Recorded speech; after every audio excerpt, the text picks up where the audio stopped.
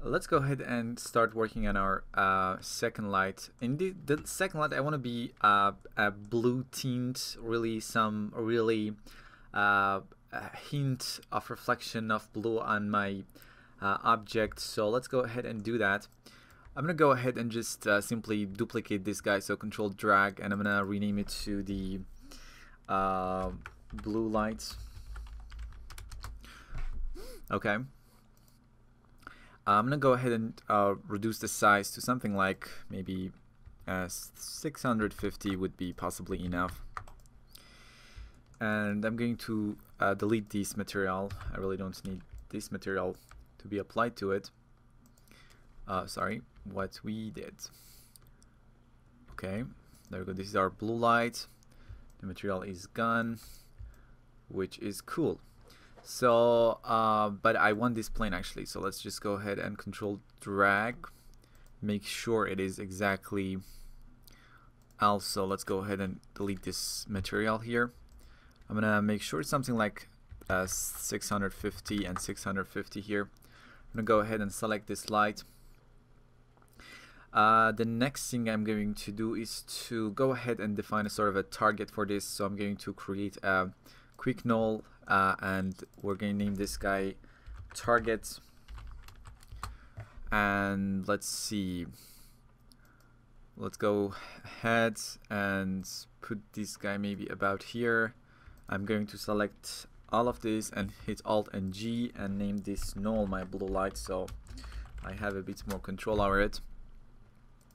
I'm going to apply a Cinema 4D target tag to this light and define this as my target.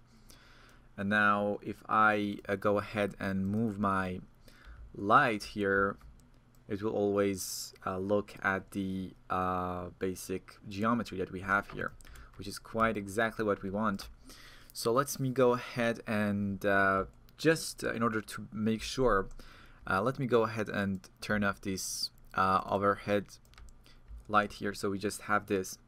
I'm going to make sure that the size of my light is exactly as my plane, so I'm going to change its size to be exactly 650 and 650, and we can actually set up a really quick espresso to just make sure everything is exactly I want, because I want to be able to increase the size of my light and decrease it, and the plane should automatically follow, which is a really simple espresso to do.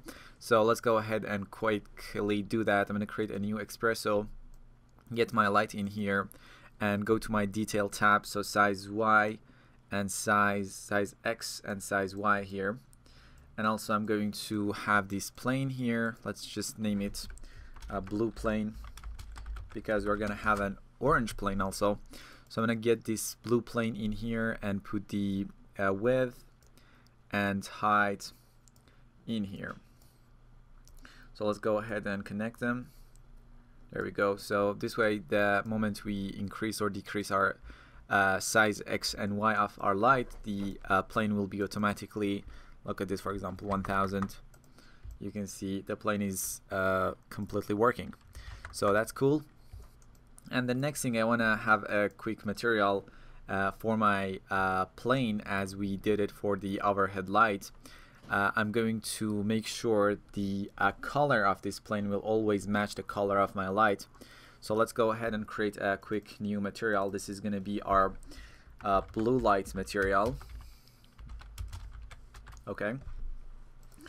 And for the blue light material, I don't need color. I'm just going to go to the luminance and use this color here as the general lighting color, and then I can go ahead and define a gradient for my luminance here. Again, go to the box and we can go ahead and invert the nuts, or we can use the other texture that we have and copy it. I'm just going to stick with what we have right now here, and let's see, then we can go ahead and change the mix mode to multiply, so the general color will be always this way. I'm just going to actually darken it up a bit, maybe something like this, and go to the alpha, and there we go, enable the alpha, and let's go to something like a plane so we can see it better, see what exactly we have here. I'm just going to darken it up a bit, and we'll see what we're gonna get. I'm gonna turn off the reflectance here and go to my luminance, and maybe something like this would be enough. And now I'm going to my espresso tag here, and this is the material that we have, and we want this color to be always the color of our light. So I'm going to have my light color, so let's go ahead to our light color. Okay, and the color will always control the color of our material. And then I'm going to the light and make sure this is the color of our light. So there we go, here is the color of our light, and always it will be exactly as what we have here. So I'm going to quickly select this light here and move it around. I want to make it to be in the back slightly, maybe something like this. Actually, before I move it, I'm just going to create a duplicate from it really quickly. So let's just go ahead and this is going to be our orange light for our next lesson. Just have a background copy here. I'm just going to disable everything so we don't have anything here. There we go. This is our blue light, and let's go ahead and start positioning it exactly the way we want it to be. I'm going to maybe somewhere here, sorry, let's see, maybe somewhere here. And if I add a bit more fall off here, let's turn on our overhead light so see where exactly this thing is.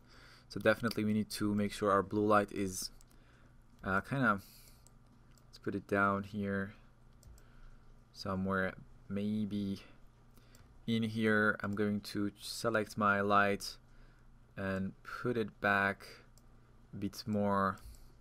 Maybe something like this will be what we want. I'm going to apply the material to the plane here. So let's go ahead and apply this.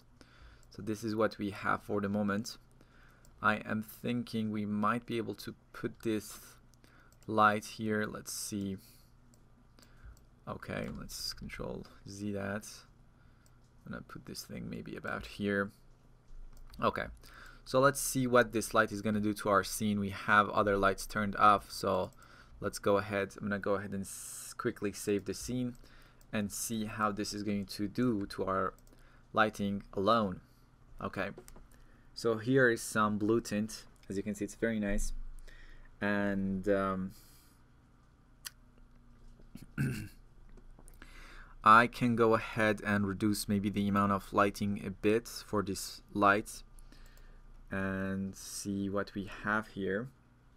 Okay, I just want a blue tint, and I think it is quite nice what we have right now, especially when we add the overhead light here. Let's see how they are gonna look combined together.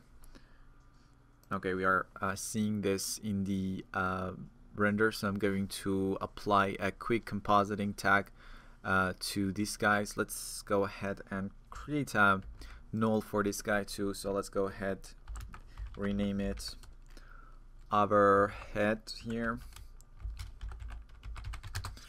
and I'm going to create a quick compositing tag because we really don't want these guys to be seen in our render. So I'm gonna go ahead and make sure it's not gonna be seen by the camera. The same thing for our blue light. Let's go ahead and render and see what we're gonna get this time.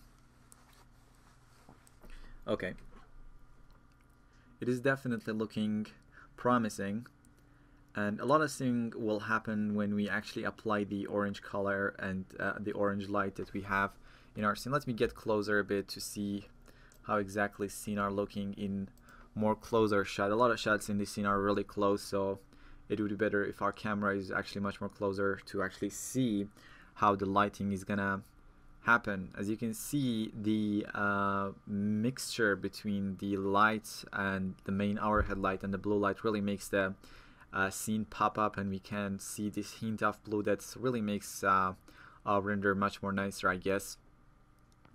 Very cool stuff here happening, and I am loving it. I think when we apply the look at this blue here, which really makes the lighting much more promising, and especially it's coming from back, so we will see most of it. If it was from front, it would possibly sort of would be more of an opaque situation here, but this is a very nice situation that we have. Look at the lighting. I'm quite liking it. Now the next step would be to actually go ahead and apply the orange color and see how exactly the orange color is going to have effect on our scene. So I'm gonna start working on my orange color in the next lesson.